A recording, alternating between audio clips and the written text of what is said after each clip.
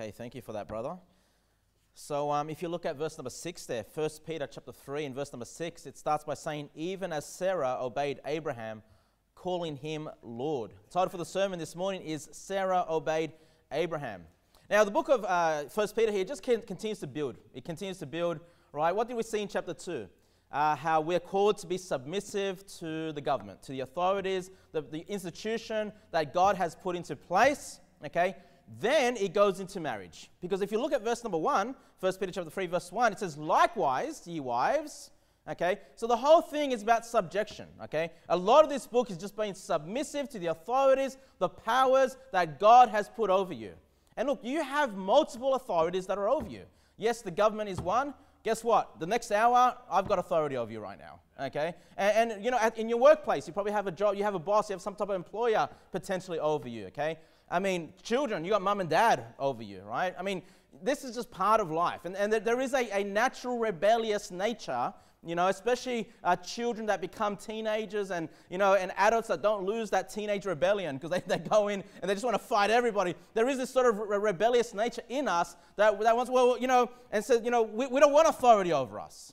But you don't understand, God's put that authority in place. Okay, He's taught us multiple times in the Bible, be submissive to those authorities, even if they're doing you wrong. Okay, and this is important because if we're not submissive to the authorities that we have on this earth, how can we possibly be submissive to the authority of God? You know, I mean, God has a much higher standard of Christian living than what your boss at work does, or what your parents even potentially have. I mean, God has the ultimate standard, okay? He calls us to live lives that reflect Christ, and if you can't be submissive to earthly authorities, how can you possibly be submissive to the Lord God? In fact, it's the Lord God telling you to be submissive to the earthly authorities. So if you're not doing that, you're not even be submissive to God, right? And so we start off here about husbands and wives. And it says, likewise, ye wives, okay? Just like you're meant to be submissive to the government in verse chapter 2. Now, wives, you ought to be likewise submissive to your husbands. Let's keep going. Be in subjection to your own husbands, that if any obey not the word, they also may without the word be won by the conversation of the wives. Let's break this up. There's 2 points in this verse. Number 1, wives, you be in subjection to your own husbands. You know, the authority in the house is not 50-50. It's not half the wives and half the husbands. The husband is the head of the wife, okay? Wives are to be in subjection to their, own husbands. Wives, you don't have to be in subjection to me. You don't have to be in subjection to any man in this room. It doesn't matter if they're married to some husbands. You're not in subjection to every man, to every husband. No, to your own husband, okay? You say, well, you know, my husband's not, you know, I can't be submissive to my husband. Well, you shouldn't have married him then, okay? But now that you are married, you've made the decision. That was part of your vows, okay? Part of your vows is that you're going to be submissive to his authority. The husband takes the head. He starts a new family unit. So that's important for you to understand. Okay, men, you have the authority in your house. And men here in this church, you know, and even down in Sydney if they're listening, you know, I don't want to hear about your rebellious wife. Because, you know, yes, I can pray about you. I can pray for you, okay? But I don't want to think less of you. I don't want to be thinking, well, where's your authority? Where's your leadership? Where's your love? Why can't this woman follow you? I don't want to know about that. That's your home. That's your place of authority. Listen, if this church is going haywire, right, and we're losing control, and no one respects the authority of the pastor, you know, that's on me. That's my problem. That's something I need to fix as a pastor.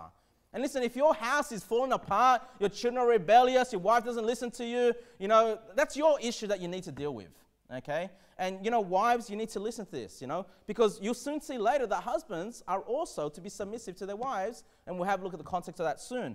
But let's keep going. The second part of this verse, it says, if any obey not the word. So this is now if a woman is married to an unsaved man, okay? Number 1, ladies, please do not marry an unsaved man. Number 1, to begin with, okay? But some have made that mistake. Some have made that dumb decision. They've done that. Well, you know, keep to your vows. Once again, still be in subjection to your own husband, even if he's not saved. Okay, that was the first part. But if you find yourself, maybe you were both unsaved when you got married, and then just the wife gets saved, but the husband's not interested, well, this is the direction for that woman, right? If any obey not the word. And we already saw, if you can just keep your finger there, go back to chapter 1. Go back to chapter 1. 1 Peter chapter 1, verse number 22. Let's just remember what this is. Okay, the obedience here. It's not saying that if your husband is disobedient to the commandments of God. Okay? What this means is if any obey not the word, it means he's not saved. Okay? And we saw the context of that in chapter 1, verse number 22. It says here, seeing ye have purified your souls in obeying the truth through the Spirit unto an unfeigned love of the brethren, see that you love one another with a pure heart fervently. And so you see here, we already covered this in chapter 1, but obeying the truth was obeying the gospel. How do you obey the gospel? You believe the gospel, okay? And so when it's saying here that if any obey not the word, it's saying he doesn't believe the gospel, okay? This means he's heard the gospel. Wives, you ought to, if you're saved, you ought to give the gospel to your husbands. Let him listen to, Bible Way to Heaven. There's plenty of those videos on YouTube or whatever. Whatever tools you think it's good for him to get saved. But listen, if he rejects the gospel now, okay, it says here that they also may without the word, so without the gospel, okay, they be won by the conversation of the wives. Now, conversation doesn't mean that you're nagging him to get saved. Every day you're giving him the gospel, and he's just, yeah, okay, I relent. I give up. Can you stop talking about this? I'll believe it. That's not what he means. By conversation, it's your behavior, your lifestyle, okay? If your husband is unsaved and he's not listening to the gospel, well, he may very well be won. And yes, we are soul winners, right? Proverbs 11, verse 30 says, the fruit of the righteous is the tree of life, and he that winneth souls is wise. Hey, you can win the soul of your husband when he sees that you don't just believe the gospel, but this is true to your life, that you live out, that you have a respect, that you're in submission to your husband.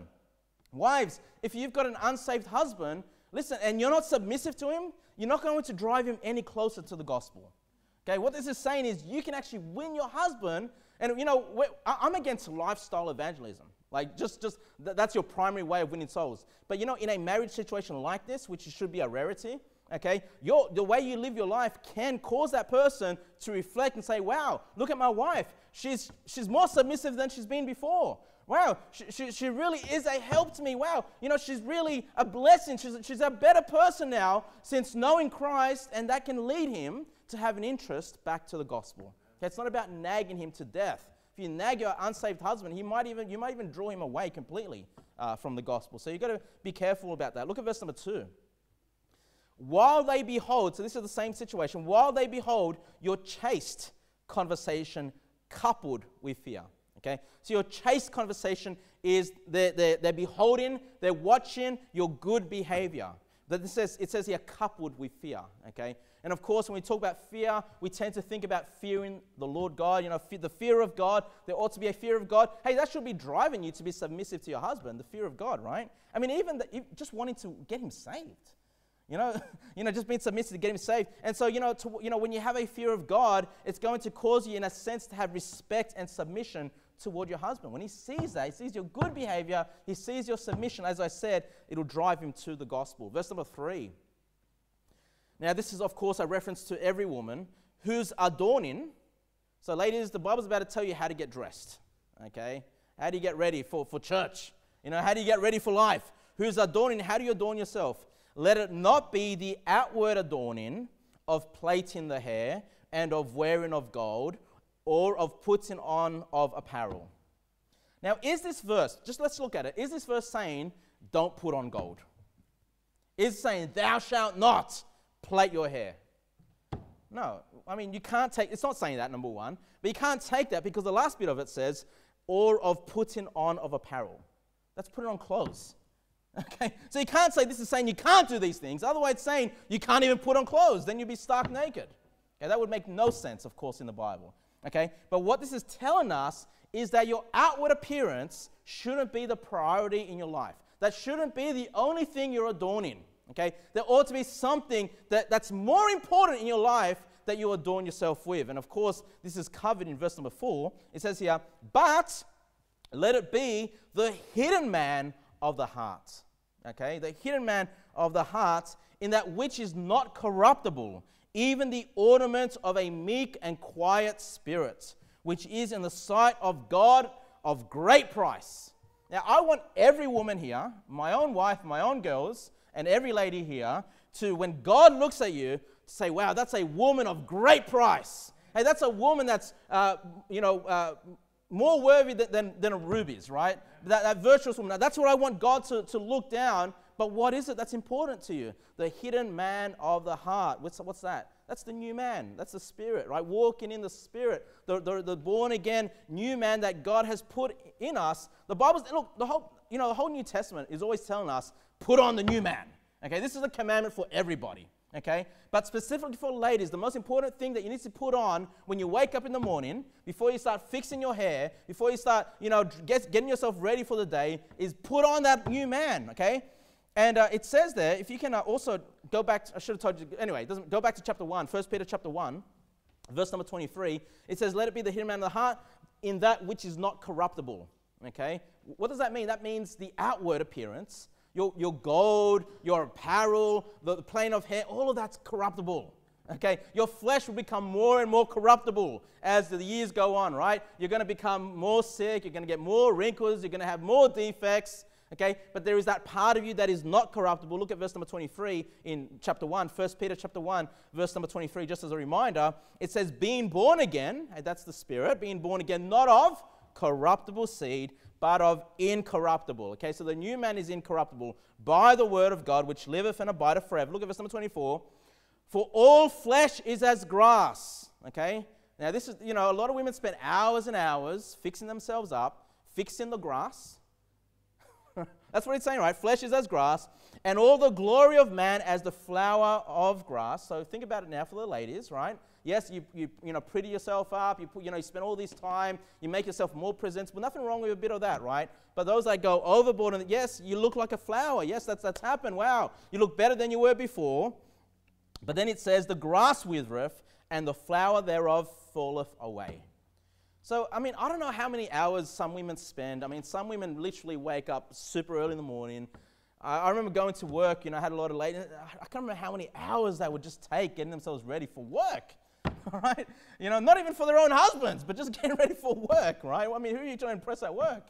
It doesn't matter how you look. It's the productivity of your hands that matters more than anything in that place. But look, if you were to just look at your life, let's say you live some 70, 80 years, how many hours of waste, of fixing up the flower, trying to make it presentable on grass, and it all just perish. Okay, it's a waste of time. Use your time to put on the inner man. Okay, to have that which is incorruptible. Back to verse number chapter 3, please. Back to chapter 3, 1 Peter chapter 3. And what is in God's sight that of great price? It said there in verse number 4, even the ornament of a meek and quiet spirit. Now, ladies, does that represent you? When people think of you, do they think of you as that meek and quiet spirit? Well, if it doesn't, and I'm not telling you if it does or not, but I'm just saying, self-examination. If that's not what people think of you, if that's not how you're seen, then you're not a great price in the eyes of God. How do I have that meek and quiet spirit? Let it be the hidden man of the heart. You've got to put on the new man, okay? The part of you that's not the meek and quiet spirit, that's the flesh. That's you living after the flesh, living after the corruptible things. All right, look at verse number 5. For after this manner, so in the same manner that you're being instructed to do this, in the old time, actually I should stop there, right? Because today, in 2020, what I just read to you, they'll say that is old-fashioned. We don't do that anymore. That's not, wives submitting to your husbands, wives that were meek and quiet, that's just, oh man, that's old-fashioned, that's not relevant today, okay? But you know what? This was in Peter's day, this was a modern teaching for him. Well, it wasn't modern, because then he says in verse number 5, for after this manner in the old time. Hey, there was an old time. We think of this as the old time, but for Peter, there was an older time. Say, what is that older time? At old time, the holy women also, who trusted in God, adorned themselves, being in subjection unto their own husbands. Even in Peter's day, this was not, this wasn't, what's the word I'm looking for? This wasn't popular teaching, okay, even in Peter's day. So he's reminding them, hey, even in the old time, this was like this, okay? And we're like now, 2020, oh, that's just old. No, this goes back all from the very beginning, all the way to Adam and Eve, right? This was the call for a woman to be in subjection to her own husband. And look at verse number 6. He goes as far here as Sarah and Abraham. Verse number 6, even as Sarah obeyed Abraham, calling him Lord, whose daughters ye are, as long as ye do well and are not afraid with any amazement. And so what we'll quickly do, keep your finger there. Let's go to Genesis 18. Let's look at the quick reference there when Sarah called Abraham Lord. And this might seem a little bit unusual for us because when we think of the word Lord, we think of the Lord God. All right, we think about him. But, even today, we still kind of loosely, think of, if we think about, the past, we might think of lords. I think it was like lords and ladies, we still use some ladies, but, just men of reputation, men of authority, they would often be called lords, okay? And even in Spanish, if I were to just say sir, okay, just the word sir, it's señor in Spanish. Señor is sir. But if you were to call God the Lord, you'd say el Señor, okay? So in Spanish, and I think in most other languages, Lord and sir are the same word. It's just that in English, these two things are kind of separated, and we tend to think of the Lord today as the Lord God. And so what we're saying, what Sarah is saying here is basically calling her husband sir. Okay, that's the best way to understand it from in 2020. But obviously she called him Lord. Genesis 18 verse 11. Genesis 18 verse 11. Now this is the story where Abraham and Sarah are just past the age of having kids.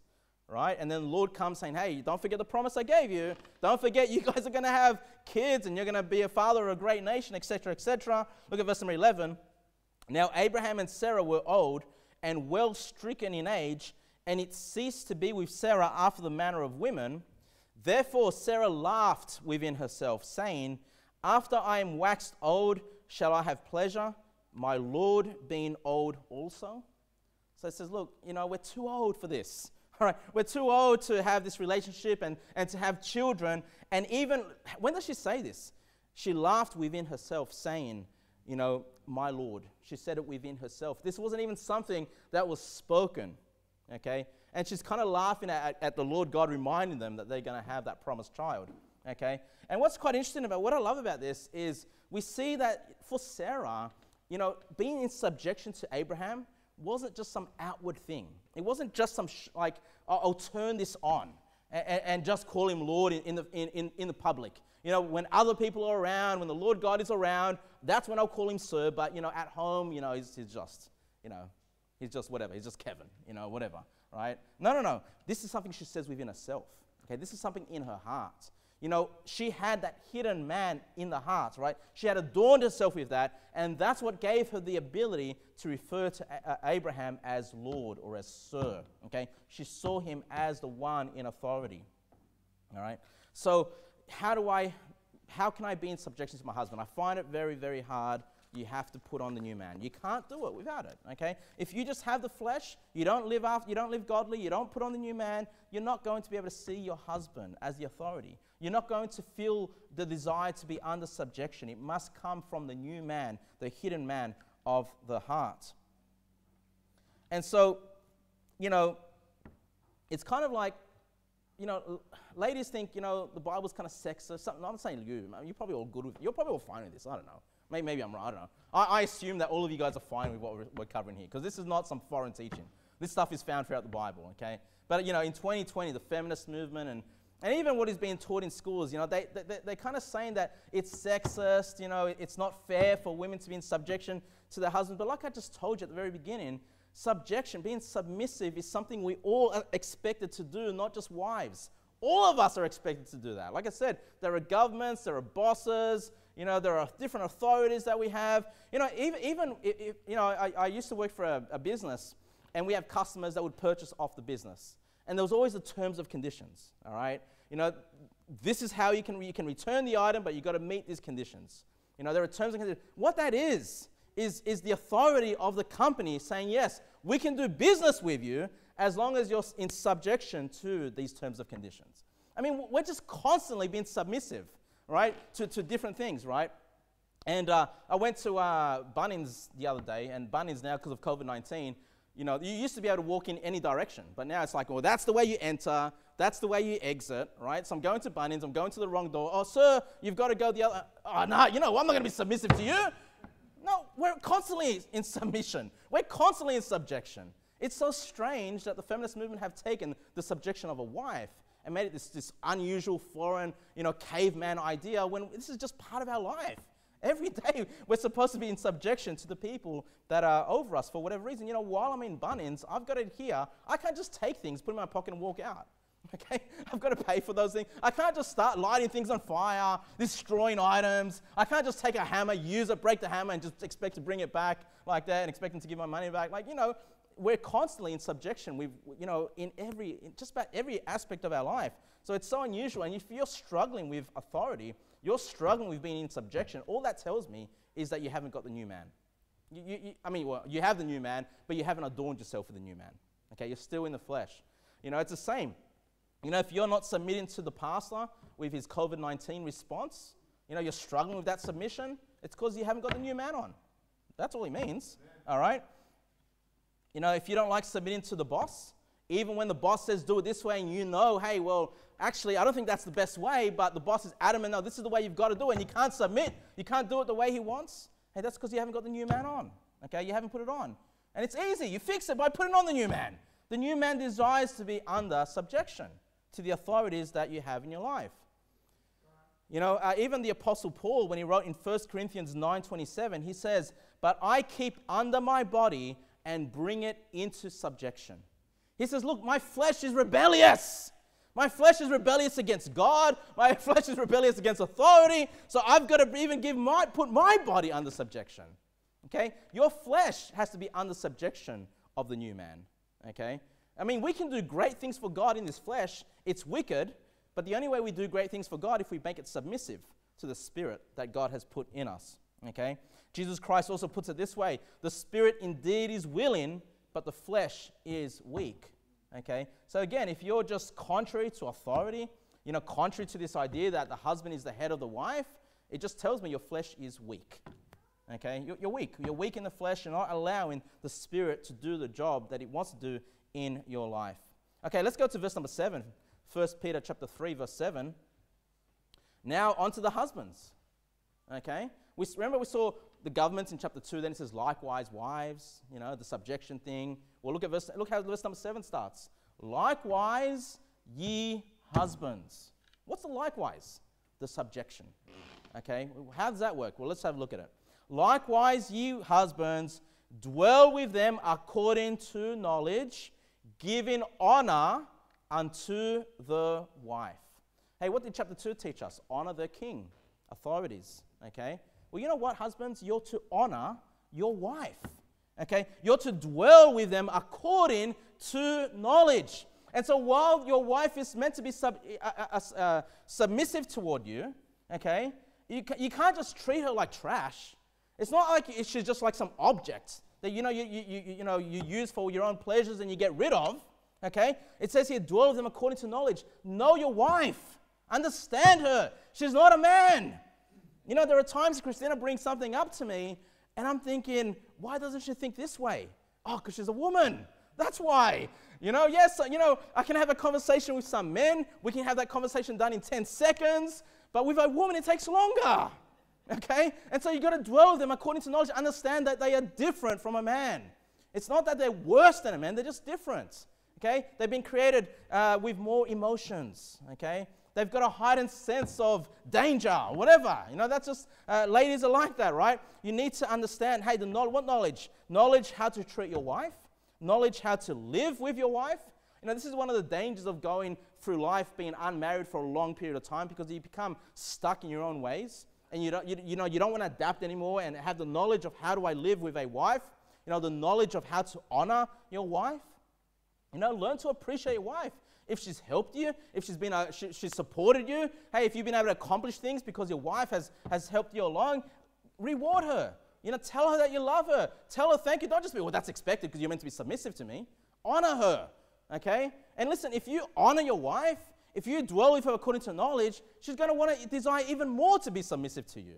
If you treat her like trash, that's going to cause the flesh to come out, all right, and not be submissive towards you. So we're called, yes, as men likewise, honor the government, wives, honor your husbands, but husbands, honor your wives, okay? And have the knowledge that she's not like some other man that you deal with in the workplace. She's going to have different needs. She's going to need more time with you, okay, for certain things. And what does it say here? Give it honor unto the wife, let's keep reading, as unto the weaker vessel. Your wife is weaker than you. She's going to need you to open that jar from time to time when she's cooking. Well, I don't know, maybe some wives are like, I can do that on my own. I don't need a man, right? Good on you if you can do that, right? But sometimes she's going to need your strength. You're physically, generally speaking, men are physically stronger. Even men that don't even work out, men that don't even spend time in exercise, generally speaking, just physically, you are going to be stronger than the average woman, okay? And not just physically.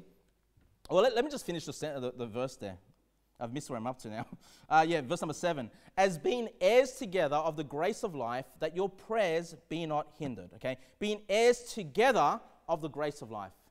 God wants you to live your life together. Okay? God does not want, where's your husband? Oh, I don't know. He's out doing his own thing.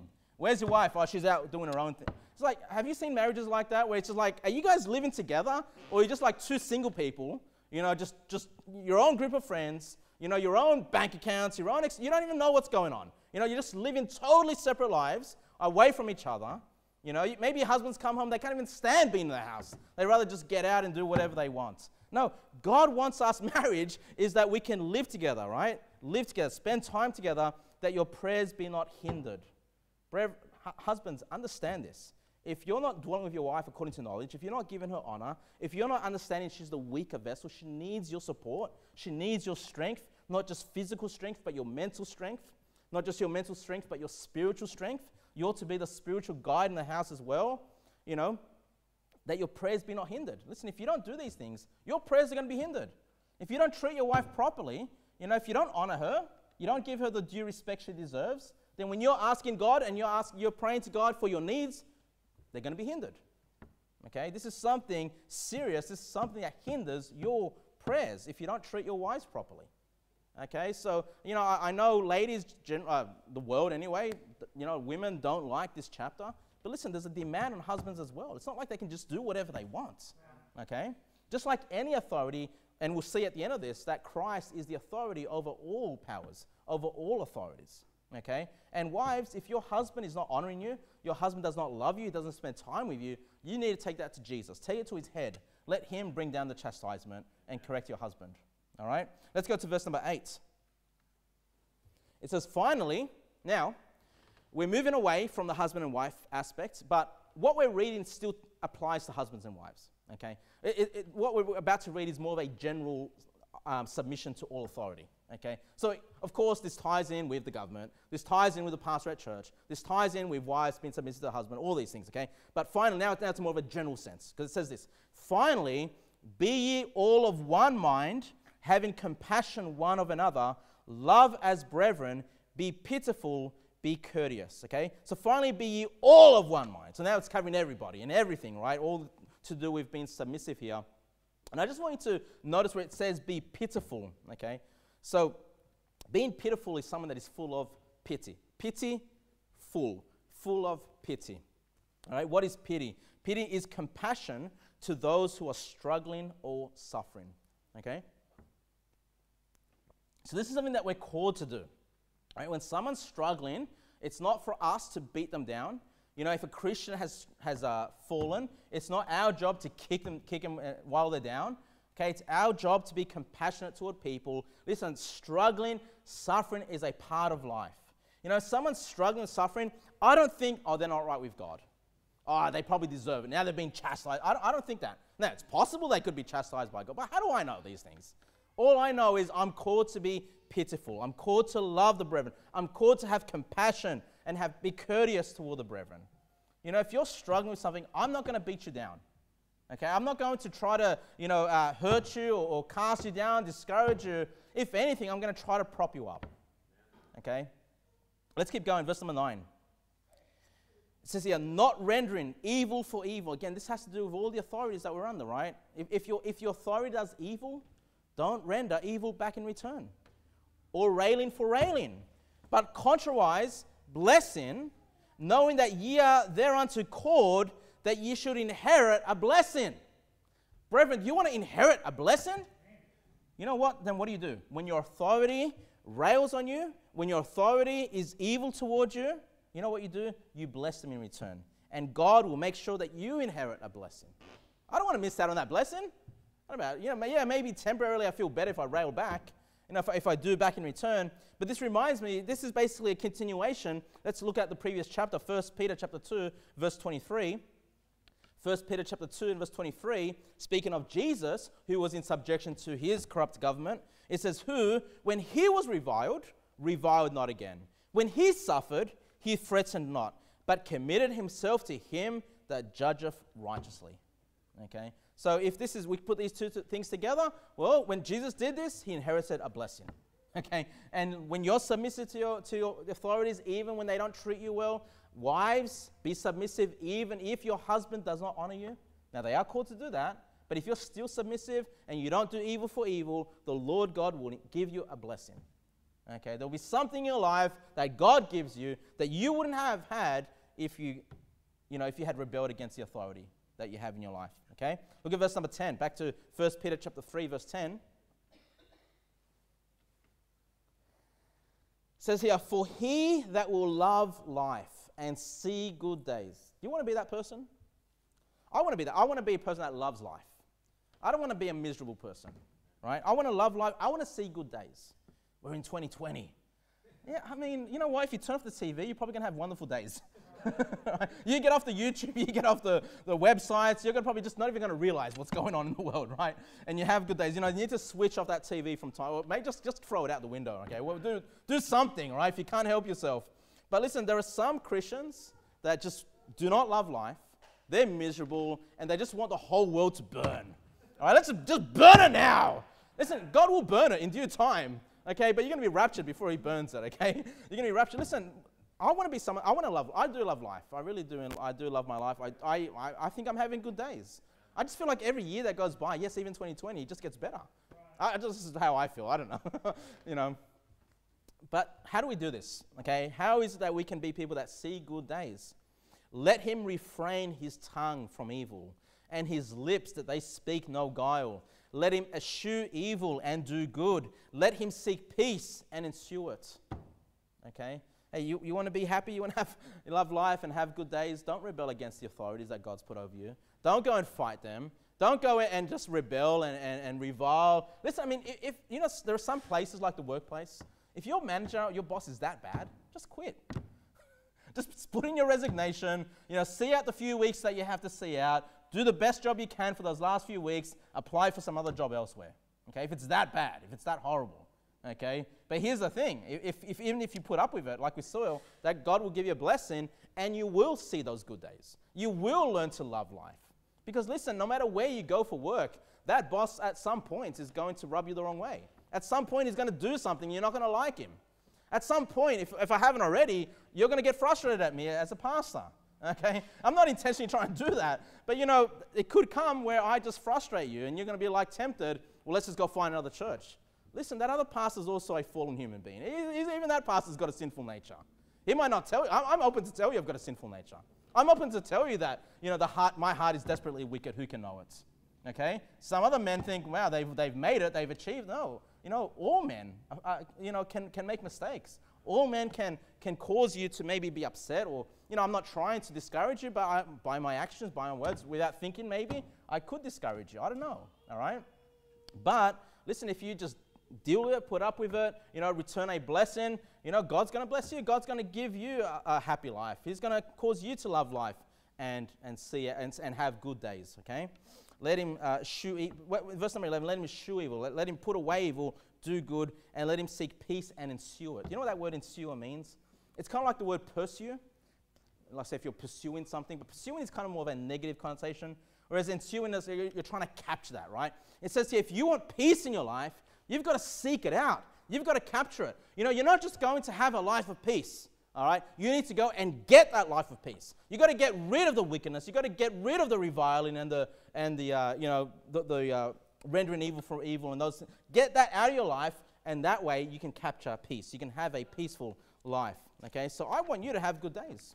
I want you to have good days at New Life Baptist Church especially. Look at verse number 12.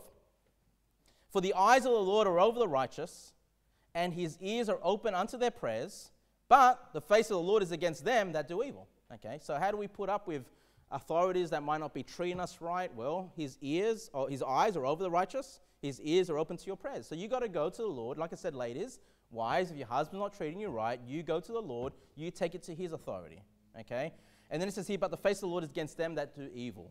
Okay? So the Lord knows. You take that to him. He will deal in due time, in his right time, the garments of vengeance, right? His chastisement, those things are going to come at the right time. Keep your finger there. Let's go to Psalm 34. I need to speed up a little bit. Go to Psalm 34, because what is being quoted here is a psalm. Okay, maybe if you're familiar with it, it's a very familiar passage. It gets repeated a couple of times in the Bible. Let's go to Psalm 34, verse 12. Keep your finger there in 1 Peter chapter 3.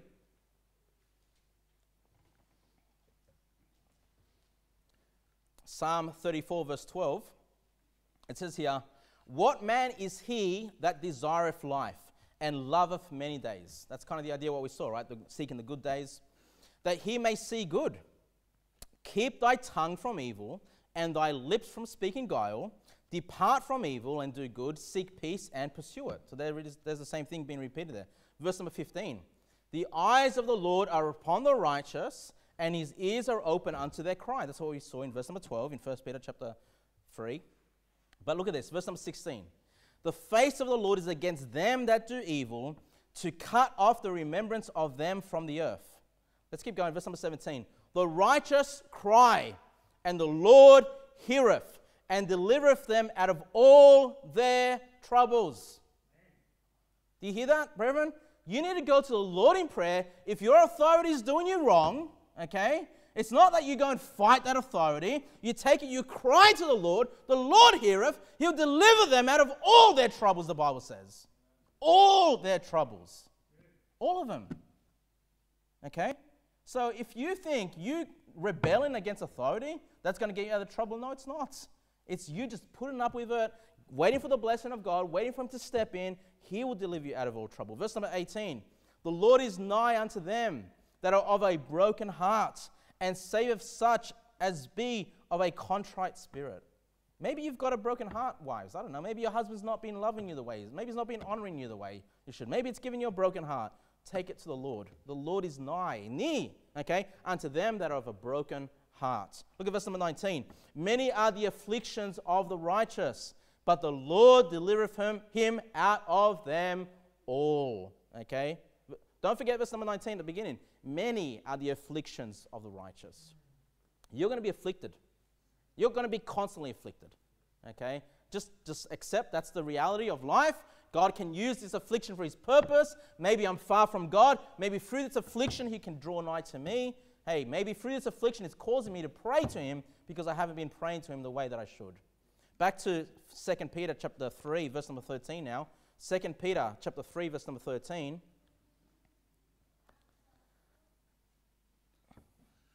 Remember, there are two aspects to the Christian life.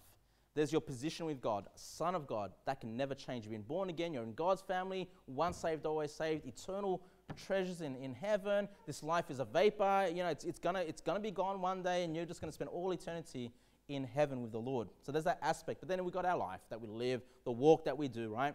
And the next couple of verses kind of deal with that topic. Because it says in verse number 13, and who is he that will harm you if you be followers of that which is good? So it's saying here, if you do good, who's going to harm you? That's what he's saying. Who can harm you? Because there's that part of you, right, that can never change, right? That you're the Son of God, nothing will change. You've always got him. You've got the Lord God at your right hand. You know, you can be established in life. You know, even the harm that people try to do, really, as a Christian, you know, especially now in 2020, any kind of persecution you may face is so insignificant. It is truly so insignificant, right? But then it says in verse number 14, and if ye suffer for righteousness, so you will suffer for righteousness' sake, right? Happy are ye. What? Yeah, happy are ye, and be not afraid of their terror, neither be troubled. You can be happy even when you're being afflicted. You can be happy even when you're suffering for righteousness' sake. Even when you've done right and someone is persecuting you for doing right? It says you can be happy.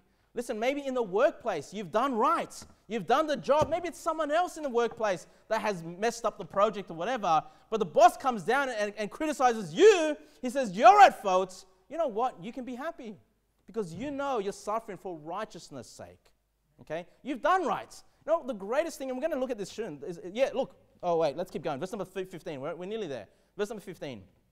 But, so when you are suffering for righteousness' sake, but sanctify the Lord God in your hearts, and be ready always to give an answer to every man that asketh you a reason of the hope that is in you, with meekness and fear. Okay? So what this is teaching us, and I really want to look at verse number 16. Actually, let's go to verse number 16. I'll preach on that, and then we'll go back to verse number 15. It says here, having a good conscience. Okay, so if you suffer for righteousness' sake, you have a good conscience. You've done what's right. Okay? Having a good conscience. And listen, brethren, I've taught this before. The best life you can really live, best life now, is that? No. But the happiest life you can have, honestly, without worrying and being stressed, is just having a clear conscience. Just having a good conscience before God. All right?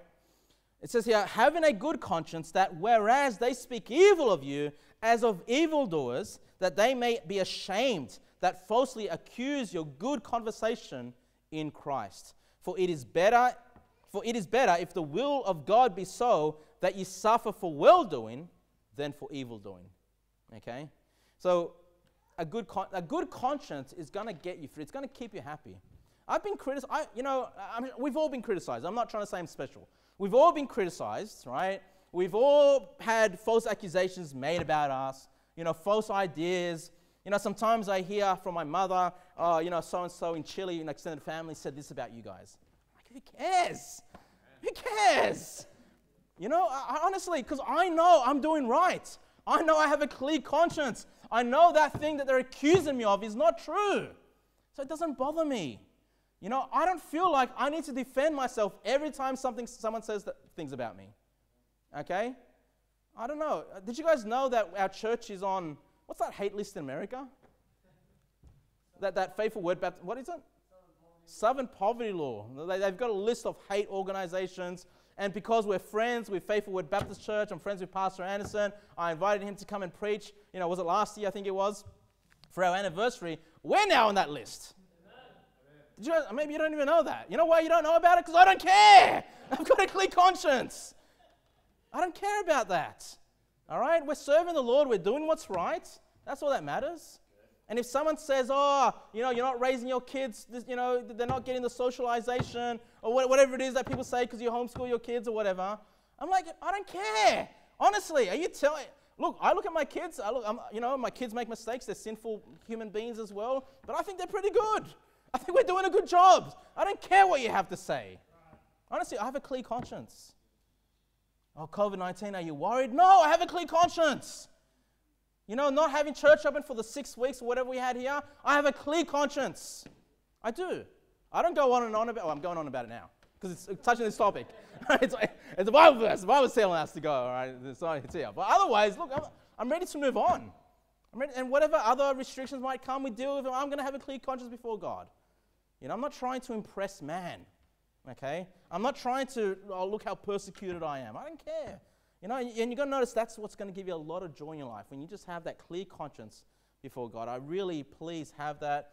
Don't be that person that's just constantly defending themselves every time someone says something to me. And I've known many people, I know someone very specifically right now in my mind, that is just constantly trying to defend himself every time some accusation is made. You know why they do that? Because they don't have a clear conscience. You know why? Because they've done something wrong. And they know they've done something wrong. And they've got to try to, cover it up by some other way, defending their reputation. I don't care. I don't care for a reputation in this world. I just want the Lord to look down and be happy with my life. Let's go back to verse number 15 very quickly. The second part of it, be ready always to give an answer to every man that asketh you a reason of the hope that is in you with meekness and fear. You should always be ready to tell people why you behave differently from the world. Why? Because I'm saved. Because I have the confidence of Christ. I know I'm going to heaven. Why? Because why don't you care? I'm a stranger and a pilgrim in this world. I'm not living for this world. I'm not trying to amass as much riches as I can. I'm not trying to live a worldly, carnal life. Okay? Have that, be ready to give that answer when people come and speak to you. I once took that verse, and this is something that prevented me from soul winning on a regular basis, because I thought this verse was telling me that any question that comes out the door, any Muslim, any Catholic. I've got to have an answer for the JW. I've got to have an answer for the Mormon. I've got to have an answer for the atheist. I've got to have an answer for, if they just turn to some random verse in the Bible, I've got to have an answer for that verse. That's not what it's teaching. I still don't have every answer for every verse. I still wouldn't be soul winning if that's the case. Someone actually, I won't say who it is, but told me, I'm just not ready to come to church. I'm just not ready to go soul winning because I still don't know all the answers in the Bible. It's like, what in the world? How are you going to get the answers not doing the things that God wants you to do? Anyway, let's move on from there. Verse number 18. For Christ, and again, the remembrance here, because it's hard. We do naturally want to rebel against authority. When we don't agree with what they're doing, we want to naturally rebel. And so like we saw in chapter 2, being submissive to the government, when you want to naturally rebel, remind yourself what Jesus did. Hey, he was in subjection to a corrupt government, right? He allowed himself to be falsely accused and even put to death as an innocent man. Well, the same thing here, okay? And this is for the wives, being submissive to the husbands, honoring your wife, spending time understanding the different, dwelling with them with knowledge, and all the other kind of forms of submission that we may have. Again, it brings us to remember what Christ has done for us, right? Verse number 18. For Christ also have once suffered for sins, the just for the unjust. Hey, that's you. You're the unjust. Okay, he was just. He suffered for you, the unjust, that he might bring us to God, being put to death in the flesh, but quickened in the spirit. Okay, so we know Christ died on the cross in his flesh, but then he was made alive, quickened by the Spirit. Okay, so you can see that the Holy Spirit also played a part in the resurrection of Christ. Not only did Christ resurrect himself, not only the Father resurrects Christ, but even the Holy Spirit resurrected Christ. Okay, now what we're about to read, verse 18 is simple to understand. The next couple of verses are a little bit challenging. And, if I'm honest with you, I didn't really understand it till...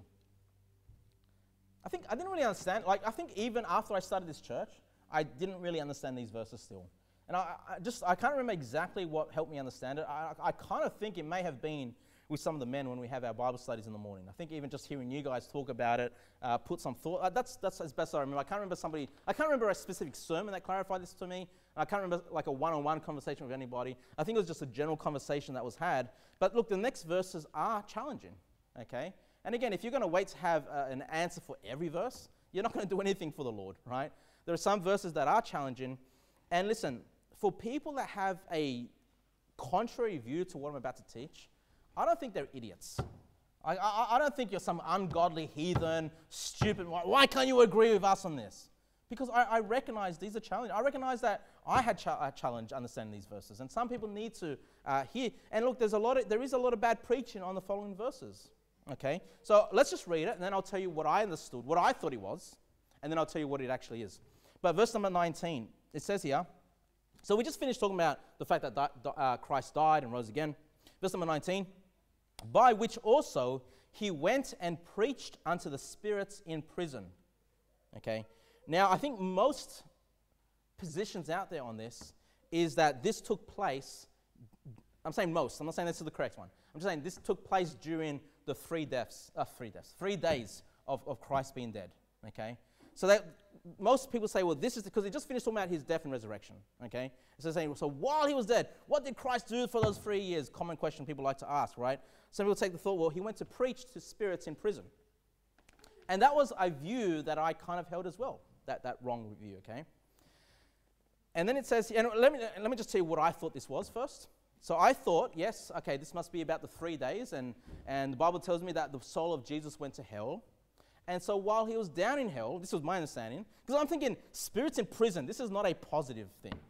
Okay, if you're a spirit in prison, this is not right, And so he went, okay, he was dead, he must have gone to hell. I'm talking about the flame where things are burning. I'm not saying Abraham's bosom or something like this, right? He must have gone there and preached to those people. That's what I thought. And so they say, well, what are you saying? Are you saying he gave them the gospel, gave them a second chance to be saved? No. Just preaching them, hey, you rejected me, you're going to be damned for all eternity. That's what I thought he was preaching in hell, okay?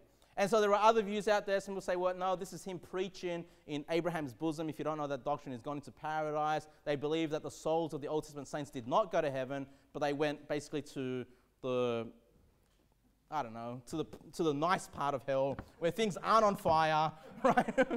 And he preached there. But I was like, but spirits in prison. I wouldn't call like if you call paradise that's paradise, okay? And you call that prison as well. That makes no sense to me. So I never believed that either. Okay. What else is there? Yeah, some people think that. I think this might be more the liberal Christianity, believe that Christ has given people a second chance to be saved.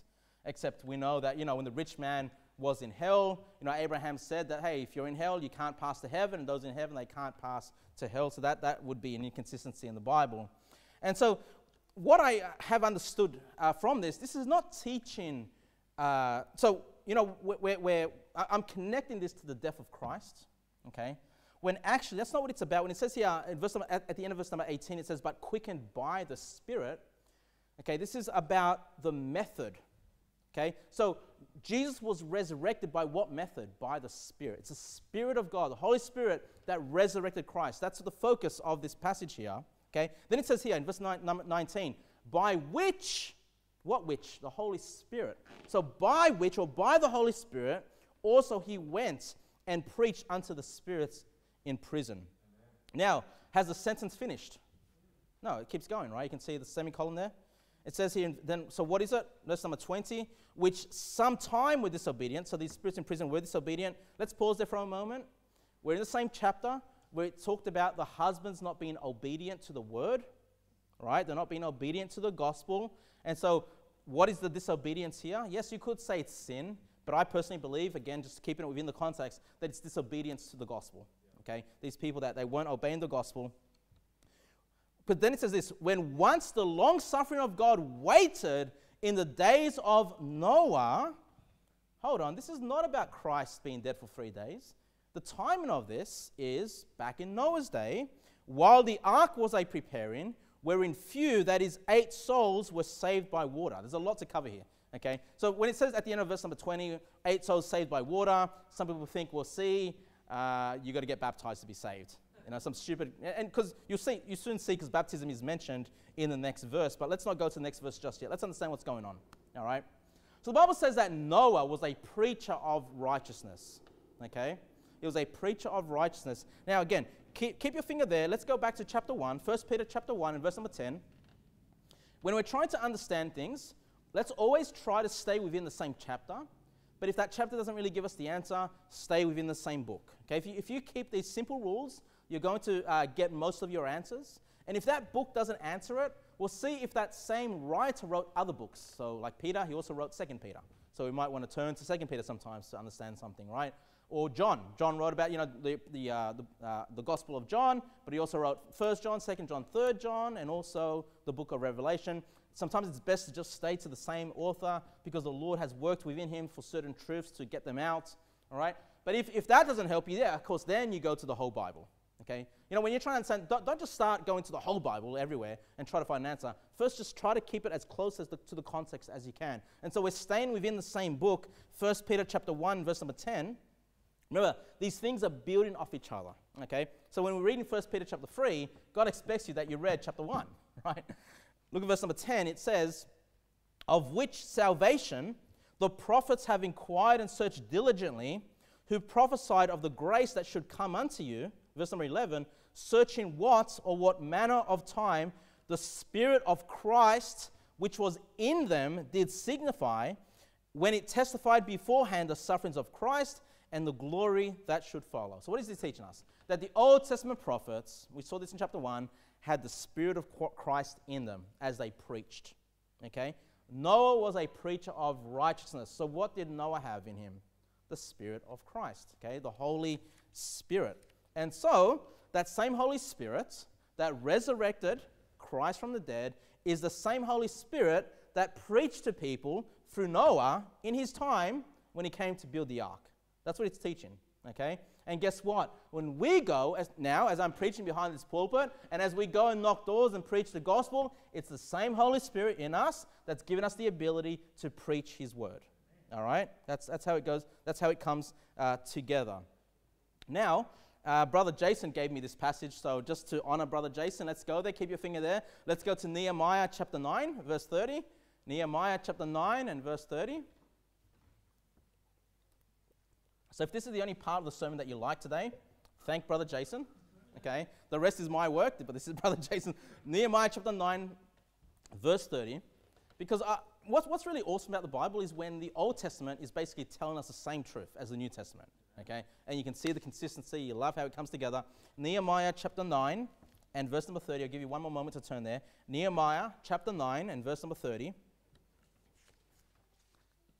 The Bible reads, "Yet many years didst thou forbear them, and testified against them by thy Spirit in thy prophets. Yet would they not give ear, therefore gavest thou them into the hand of the people of the lands." So you know what, brethren? If you're going out preaching the gospel, you're going out there for an hour, 2 hours, 3 hours, and no one's hearing you, not interested, and you get discouraged, just remind yourself the prophets also did the same thing, and people did not hear them. Okay? Hey, remind yourself that Noah did the same thing. Hey, who else came on the ark with Noah? Nobody. Okay? Look, I'm sure other people got saved on the ark. Got saved during the time of Noah's preaching, because he preached over 100 years. Of course, as a preacher of God's word, going 100 years without salvation would be unusual. Okay? He definitely got people saved, but they did not believe the message of the flood. They did not get on the ark. And people, listen, you get people saved, at the door you get them saved, but then most of them are not going to come to church. They're not going to continue to grow. They're not going to get, into the ark and continue to learn about the Lord. And so that is I believe that is the only legitimate understanding of that passage. All right? And so it talked about there the spirits in prison. But let's go back to 1 Peter chapter 3 and verse 21. 1 Peter, I don't want to spend too much time on this, but you can see how these passages can be a little bit challenging to understand. And so that's why, please be patient with people.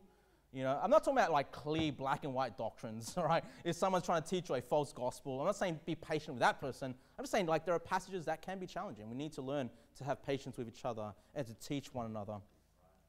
Look at verse number 21. So we just finished talking about the 8 souls saved by water. Okay, so what does that mean? Well, of course, those 8 souls is a family of Noah that went on the ark, right? And instead of drowning in the water, instead of drowning in the rain, hey, they were saved by water in the sense that the waters in the ark lifted them up, and they were saved from the destruction that was taking place under the water. Okay, so this is not about a spiritual salvation. They weren't saved. Going to the ark did not save that person back in those days. It's not some other dispensation. They had to believe on Christ and enter the ark to be saved. No, okay? The salvation there is a physical salvation. Hey, but that was to picture something else, okay? And then when we get to verse number 21, it says the like figure. Now, when you hear those words, something like that, the shadow, foreshadowing, whatever in the Bible, just stop for a moment. Don't just keep running, or keep reading, quickly. Just stop. Okay, this is a like figure. This is an example. This is a picture about something else. The like figure, whereunto even baptism doth now save us. Oh man, see, baptism saves us.